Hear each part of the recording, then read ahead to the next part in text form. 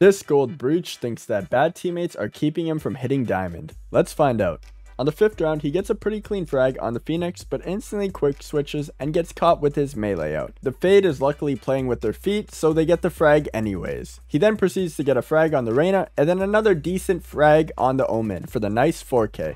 A few rounds later, he jump peeks B main for info, and then peeks and gets a nice 1 dig. He continues to push and accidentally flashes himself, but still gets another frag. A couple rounds later, he pushes Arcade and tries to grab the orb without any help or clearing Arcade. He dies to a lurking Reyna and throws away their man advantage. My two biggest takeaways was he struggled with game sense and utility usage. I'd suggest he plays Reyna or Jett and makes a conscious effort to think about where an enemy could potentially be positioned, but I do think that he deserves diamond at least. What do you guys think? For free coaching, check out my Twitch.